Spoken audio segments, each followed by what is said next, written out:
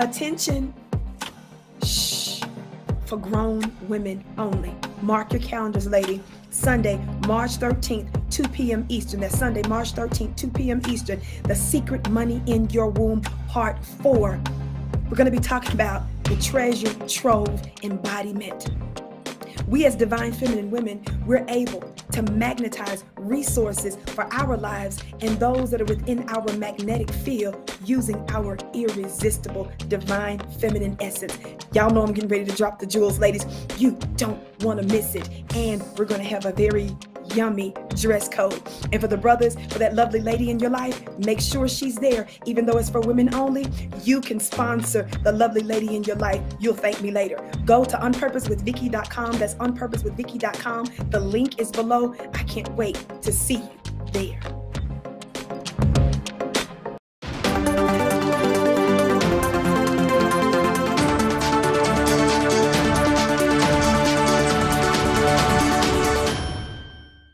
Hello fam, welcome back to the African Diaspora News channel. I am Wongel Zelalem bringing you this report. Today's report is about Nigeria reporting C19 cases surging in Nigeria as 60 Ukraine returnees tested positive for C19, and this comes after about 772 people came back from Ukraine, and 60 of them actually tested positive. Let me show you this clip. We'll come back and discuss. Nigeria announced a surge in COVID-19 infections a day after registering the lowest daily figure recorded since the start of the pandemic. On Monday, the Nigerian Center for Disease Control announced only 2 cases had been recorded in the country. On Tuesday, the health authorities recorded 118 new infections.